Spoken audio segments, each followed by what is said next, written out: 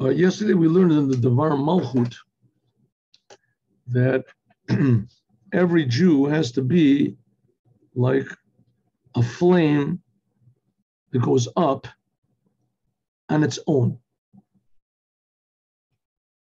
And this was accomplished first time by Aaron at this week's Torah portion. That Aaron lit the lamps in the menorah in the Holy Temple. And this lamp refers to the Jewish people. The 7 lamps of the menorah, 7. And Aaron lit them. What does it mean? That he inspired and activated the Jewish souls, the Jews.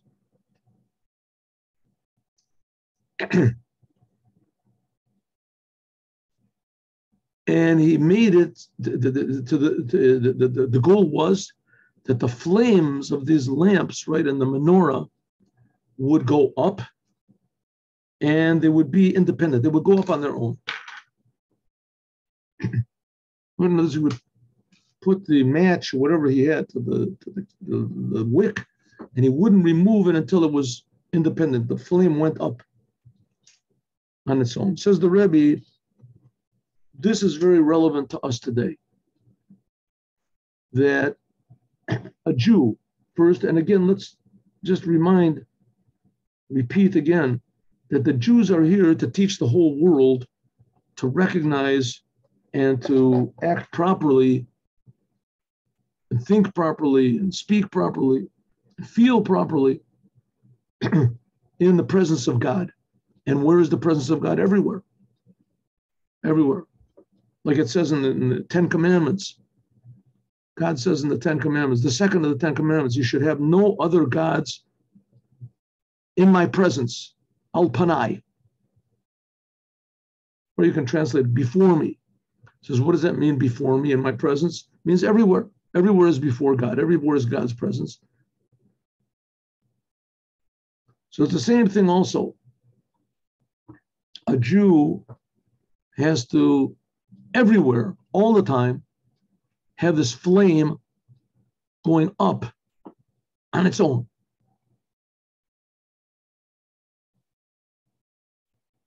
So the Rebbe said that this we can apply. What does this mean? It's very, very nice to say. What does it mean? It says we can apply this to a person's self, a person, a Jew, how he does the Torah and the commandments, and how he acts in the world day to day.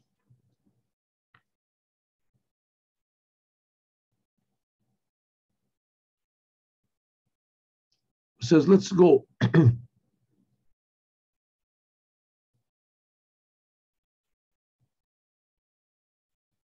Even though that on its own, the body, human body, right, of a Jew, it doesn't shine up with the light of the lamp of the commandments and the light of the Torah, and that everything he does will be for the sake of heaven. It doesn't come automatically.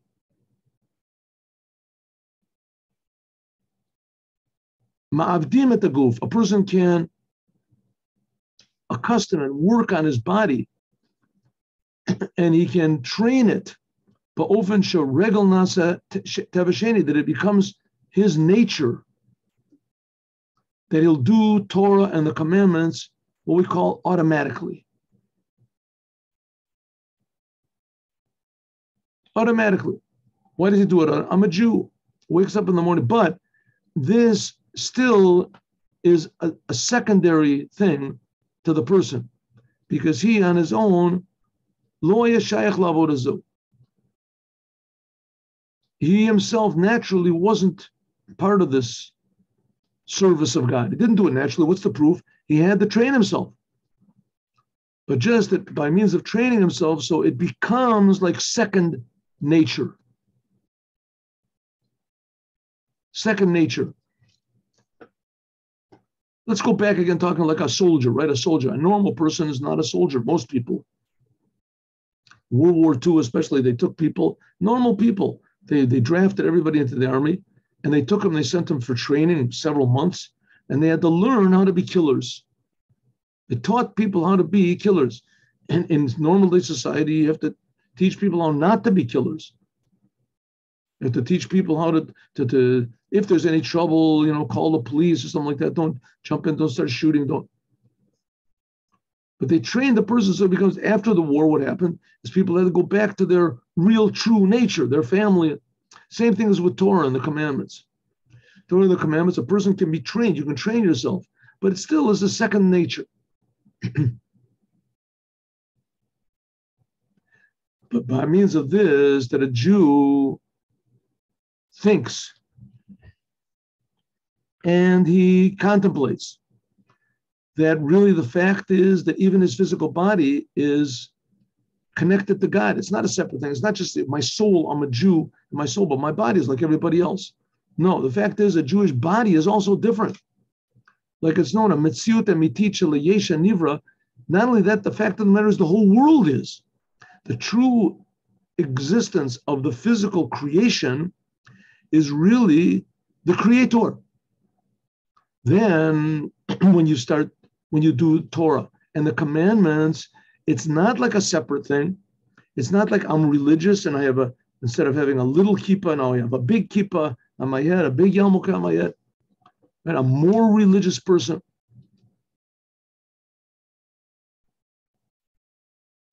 Because what happens is that a person suddenly realizes that my true being, my true existence is really to do what God wants. That's my true existence. That's the number one existence. Because my true existence is connected to Yesha Miti, to God's true existence. And by God, there's no difference between the first time and the second time. Everything is brand new all the time. So if so, that's the idea of a flame going up on its own regarding to your physical body. That at first you can inspire yourself to be a religious Jew, but still it's not really me. It's just I put on tzitzit and I put on tefillin and but the true me is sort of still, fishing around, for something interesting or for something, how I can. Also in the religious world, there's also good food. There's also, the things that you really like. Right? Also, religious people can also really get real pleasure from the world. You can have a nice car, you can dress nice and everything. But what do you really want? You really want the world. But you're also religious. Says the Rebbe, a person can teach himself, if you want to call it train himself, to realize that it's not just not a religious way. This is false. The fact of the matter is that God is really creating us. The world belongs to God, and I belong to God. All of my being is just a big miracle. It's a big gift. When a person realizes this, then he realizes that doing Torah and the commandments, this is not an additional thing to my personality. Exactly the opposite. My personality is one with God. And extra things, you want a nice piece of cake, or you want a nice car, or you want the things that other people, that's their main thing in their life. That by me is an extra thing. Right? And an extra thing. Why not have a nice piece of cake? What's wrong with that? It's kosher. Have a nice car. Wonder why not? Right? A nice Ford, a nice Corvette, a Lamborghini, whatever you want. But that's not the main thing. The main thing is serving God. If a Lamborghini will help me somehow or other to serve God, and I'm not fooling myself, and very basic thing, not fooling yourself, then okay, why not Lamborghini? Why not? What's the problem? But those are the things that are additional. The main thing in the person's life is the creator. I'm being created. I'm just a creation. And he realizes that every second is brand new. But Yesh Lomo, we can say that this is, first of all, a person in the beginning of his service of God. He has to serve in a way that he accustoms himself, trains himself. And by means of this, that he becomes more and more refined, then the power of God's essence is revealed in the body of a Jew. Like I said before, that's supposed to be the idea of the land of Israel. The land of Israel is supposed to be a holy land. It's supposed to show everyone that holiness is not an additional thing to the land. Holy is first. Holy is first. Even though in Hebrew we don't say it that way, we say Eretz HaKodesh, but the main thing is that Holy is for God. He's the creator. There's nothing except for God. That's all there is. All there is God. God does not manifest himself like, he's a big white light or something. God manifests himself. How does he manifest himself? God, people, planets, world, commandments.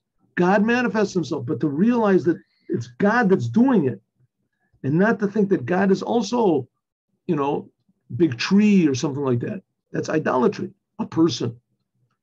The fact is God is creating everything. There's nothing except for God. But God is creating everything so we'll use it properly. And that's what it means that we unite the world with God. The world becomes holy. Starting off with the holy temple and the holy world. And the holy land, the holy land. And the holy Torah. Right? That's why the whole present state of the land of Israel is really in the wrong direction. But you can't deny the fact that it's holy. And you can't deny the fact that every single Jew is holy. And you can't deny the fact that the Torah is holy. And it will be built the holy temple. Even though you can pretend to deny it, it's like a person denying that he's a human being. He thinks he's a dog. Right? So if at the person like that, they'll put him into a mental institution, but a mental institution for people, not for dogs. Because the fact is he's a person. The fact is the land of Israel is holy. The fact is the Jewish people are holy. That's the fact. We just have to accustom ourselves to this fact. That's what it means. The flame goes up on its own. That's its true identity. Our enthusiasm for God is not an additional thing for us. That becomes our essence because that's the fact. God is really creating us. Similarly, just like it is in the service of a man to God, will be how a person reacts to the world. By means of that a Jew does a commandment with a physical thing in the world, that most of the commandments are physical things, by means of this, that refines the physical world. Until in some instances, the thing becomes a holy thing, right? Like I just said, the land of Israel becomes a holy land.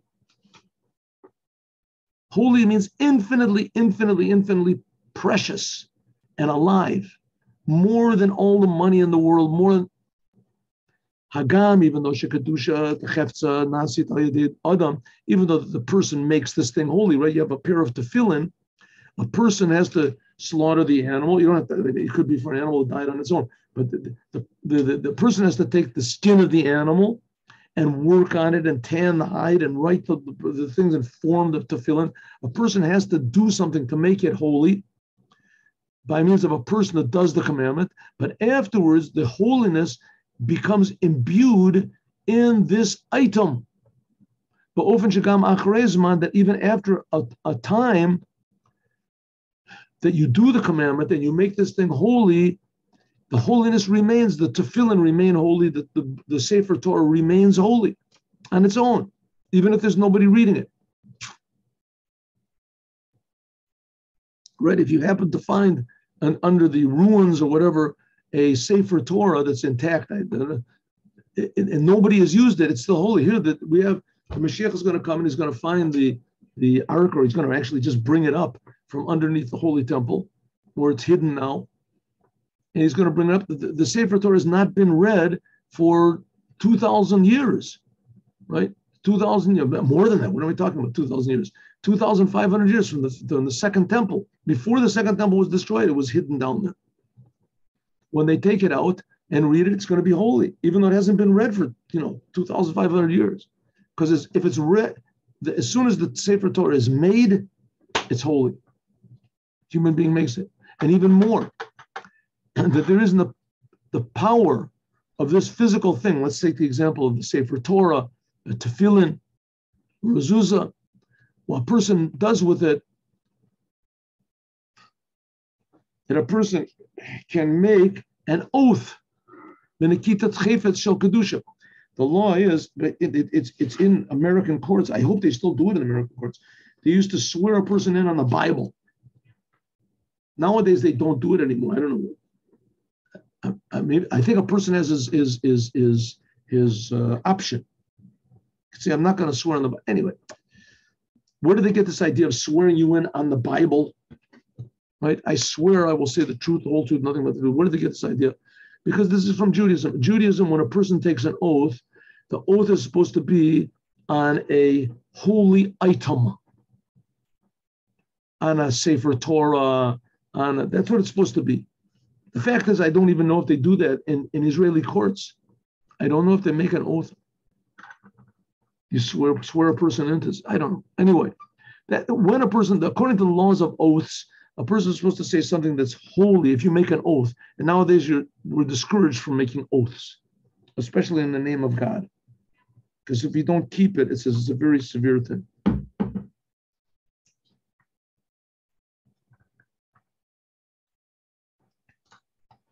So the oath has to be made on a holy item. That's why it says in the Abraham, when he made his servant Eliezer swear that he would be faithful in finding a wife for Yitzchak. So Abraham said, I want to make you swear on a holy object. What's a holy object? There was only one holy object in the whole world in the time of Abraham. This is way before Torah, 400 years before the Torah was given. There was only one holy physical thing in the world, and that was Abraham's circumcision. That's right. Sim na yadcha tachas yorechi. He said, I want you to swear by my circumcision. That was the only holy physical thing that was in the world. He says, by means of this physical thing of holiness is caused, a person can take an oath on this physical thing. The thing itself, an item, a physical item, becomes holy. Shenase mekusher l'kiyum hashavua. This item, right, the tefillin or the Sefer Torah, nowadays people don't swear on a circumcision. They have other things. That this item becomes imbued, permeated with holiness. It becomes holy itself. Also the oath, the shavua, when a person takes an oath also, okay, so the item becomes holy on its own. Just like here the Rebbe says also, you take an oath on a physical item that was made holy.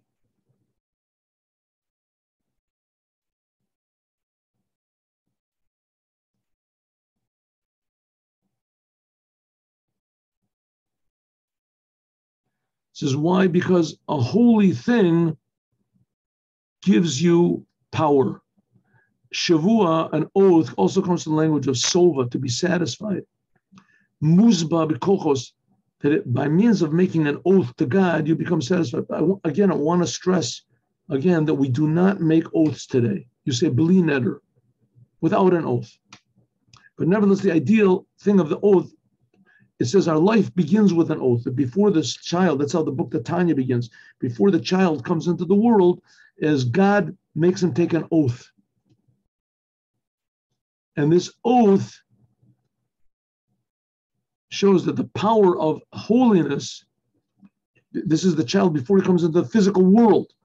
So he swears on the physical world because it's holy. The physical world is, our job is to make it holy. Okay.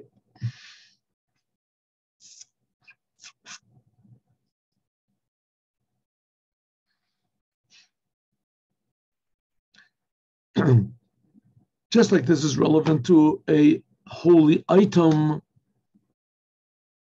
for instance, the sacrifices. Shagam, Shevkadush is a korban.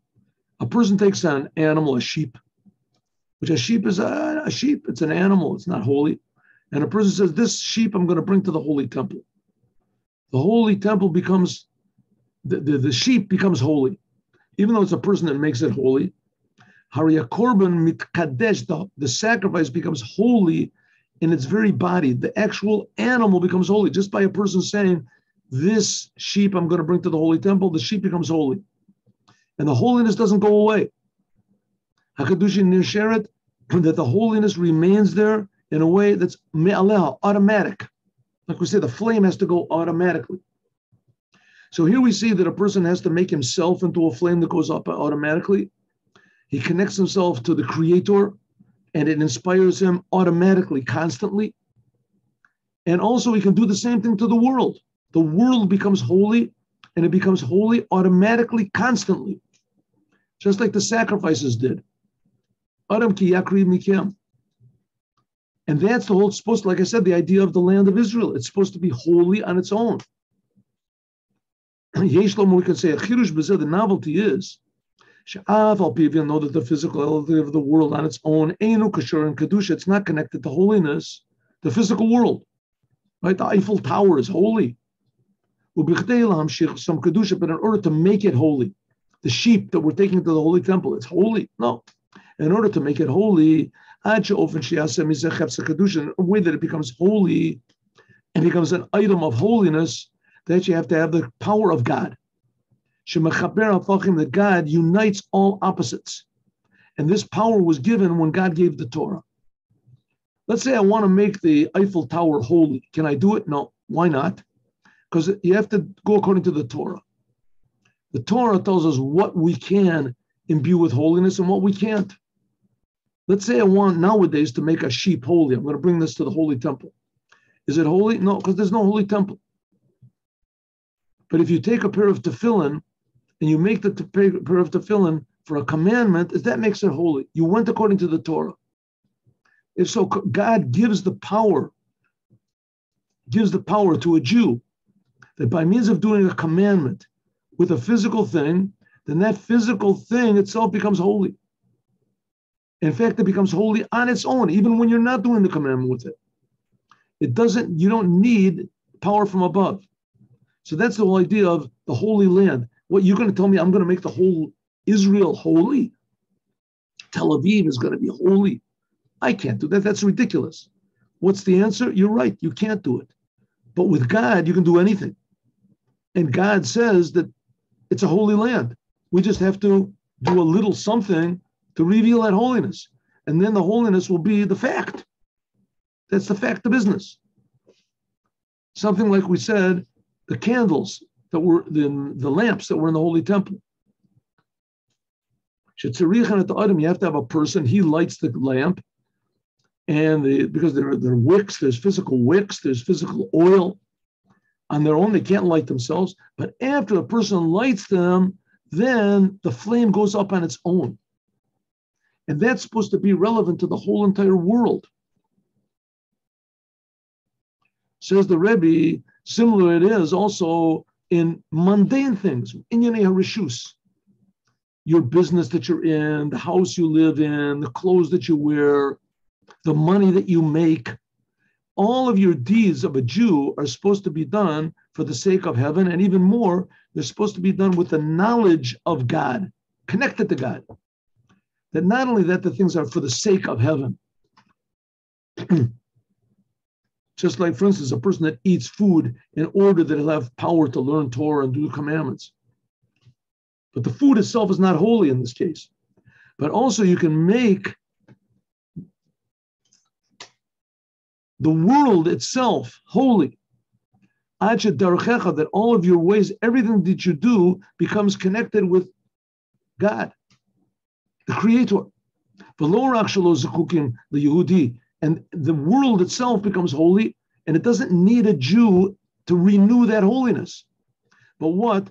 A physical thing on its own becomes holy on its own. Right? You see this a lot of times. They have, antiques. We had once a pupil who learned in the yeshiva. He was an expert in antiques. And, it was a big market. If you can find, let's say, a guitar from 1960, it's a nice guitar. You can use the guitar. It could cost, a regular guitar like that costs $2,000. It's a genuine 1960, whatever it is, Fender or something like that. It costs $10,000. If this guitar was owned by, Ploni Almoni, the big rock star, super rock star, I don't believe it. You got the papers to prove it. Could go for $1 million. $1 million. Just because he touched it, this guy touched it, all of a sudden the value goes up. Well, the same thing, lahavdil. is when a Jew uses something for the sake of God. Just the fact of the matter that a Jew used something for the sake of God. Now, God is greater than this Ploni Almoni guitar, rock player, whatever it is. He's a Jew. God is much greater. When a Jew uses something for God, then that thing becomes infinitely precious and valuable. That's what's called holy. The thing becomes holy forever. That's what it means. The flame goes up on its own. Like we understand even by a child, like we said before, that a shalevet olah may allow that the flame goes up on its own. This is to all the Jewish people, even young children. When a person puts in his house, his room, a child puts in his room a holy book, a chumash, Torah, a siddur, a prayer book, a charity box. So tzurichim likvoa azot b'makom, and it has to be in a place where after it's set, that it's permanent. It's permanent. The child doesn't need to keep setting it and renewing it all the time. The child doesn't have to every day nail it to the wall. The child remembers that, it has to be set in the child's room in such a way, the chumash itself, so that the room itself goes up on its own. It reminds automatically, every time he looks at it, this chumash, the Torah book, or the siddur, the prayer book, and similarly the charity box, it'll be resting in a place where it immediately arouses the child to know that he's special. He's a Jew. He should give charity, and this applies to everyone. Charity is a wonderful thing. The Rebbe used to stand hours on Sundays, and he would give out dollars to people. And he would give out the dollars to the people, and it was like on the condition that they would give this money to charity, or they would exchange it and give money to charity, to encourage people to give charity. So the Rebbe is saying, therefore, there should be a charity box in every house, every room, and everyone, every day, to encourage a child to give charity. Similarly, also educating children. In other words, what's the Rebbe saying? A flame should go up, it should be warm, should be excited, but it should be from the person himself. Halachas come, how much more so if they actually do a really commandment, that this should be in a way that the physical world becomes holy. It goes up on its own. That it reminds a Jew all the time that he has to be serving God. Okay, so now we're going to go back to the original subject that we had, which is, I think we're going to have to do this next week. Maybe we'll see. Maybe we'll do it tomorrow, Friday. I'm going to be here too. What was it? Why in this week's Torah portion is the Torah divided into 7 books, according to some opinions? And how can it be that if you divide it up into 7 books, then the 6th book, in other words, you divide this Torah portion, Ba'alotcha, into 3, so it ends up that the first portion of this Torah, this chapter, is the end of the previous book. It's a book in itself. 2 sentences in the middle are a book in itself, and the last part of it is a book in itself, the book of Numbers itself.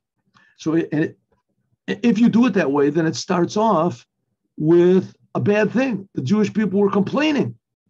This begins what's called the 6th book of the Torah, right? If you divide the book of Numbers into 3 books, so it ends up the 3rd of these books starts off with this, how the people were complaining to God. So how can you start a book like that? So the Rebbe says, the whole point of this book, this chapter, Ba'alot Chatanerot, raising up the candles, this is that the service of a Jew has to be in a way that it illuminates himself and everything around him, and to the degree in the whole entire world. Like we said, a little bit of light pushes away a lot of darkness. That's what we said, Ba'alot Chatanerot. You have to illuminate yourself, the people around you, add something positive, even the whole world. And it has to be such a way that it's automatic inside of you. This is the real, true identity of every single Jew, even the physical body of a Jew. That on its own, it is a vessel for the light of the soul, ner mitzvah Torah or, by means of the commandments. So now we can understand that this idea of what a Jew is supposed to do, that he's supposed to permeate the whole entire, first of all, his whole entire being, and every detail of the world that he comes in contact with, this is so important that even the lowest aspects of his life, even the lowest aspects of creation, a Jew has an obligation to elevate. In fact, that's really the Even HaBochen, that's really the sign, if he's really embodied and, how do you say, internalized this message that I'm a Jew, I have to connect myself to the Creator and connect the surrounding to the Creator and to connect the whole world to the Creator. Now, the whole world is a pretty nasty place. Says the Rebbe, that's exactly our job. That's the test to see. Have we really, truly imbued ourselves with this amazing message that we are creators, that we are connected to the Creator in order to make the world a good, positive, healthy, blessed place? Namely, not only that God can do it, but that we can do it. So it has to be in every single detail of this physical world, that it also should shine on its own. Even more, by means of the lowest things shining on their own, this shows on raising things up. Like it's a known thing. If you look, for instance, you want to lift up a building, so you put the jack or a cow, or you put it under the lowest place of the building. Then you can lift it up. So now, according to this, we can understand how this third book of the book of Numbers can start off with such a bad thing. As the people were complaining, that's the whole thing of Aaron lighting up the lights. Aaron had love for every single Jew, even the furthest away from Torah and the commandments. It says, Ohev et habriot, Abraham, that we learn in Pirkei Avot. You have to love, we will learn, love the creations. That Aaron loved every Jew, even if the only thing good you could say about him is that God creates him. Aaron would bring these people. That's the whole idea of Aaron and what Aaron wants to inspire in us also. That we have to elevate and illuminate the whole entire world, even the complainers, even the lowest of the low, those people who are complaining about absolutely nothing, that those people also should be inspired to have a connection, a love, to be in harmony with the Creator of the universe. Even the lowest people, these complainers. That starts a whole new book, a whole new idea, power in Judaism. It's in the Torah. So that's why the third book of this book of Numbers could start off on a bad note, because it's telling us that even the lowest things in the world, we have the power not just to elevate them from the outside, but to inspire them from the inside, that they too should be a flame that goes up on its own.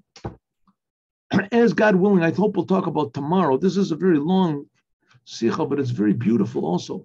I don't know how much of this we'll get to tomorrow. Okay, well, at least we got up to this. Well, God willing, tomorrow. But today we'll learn at 3:00, we'll learn the Haftorah.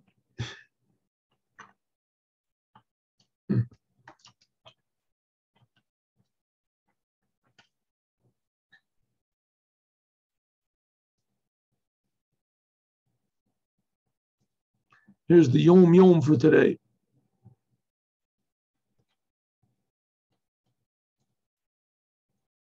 The Alter Rebbe, the first Rebbe of Chabad, that's the one who wrote the Tanya, who we're learning the Maimer in the morning, his Maimer in Torah, in Lichutei Torah.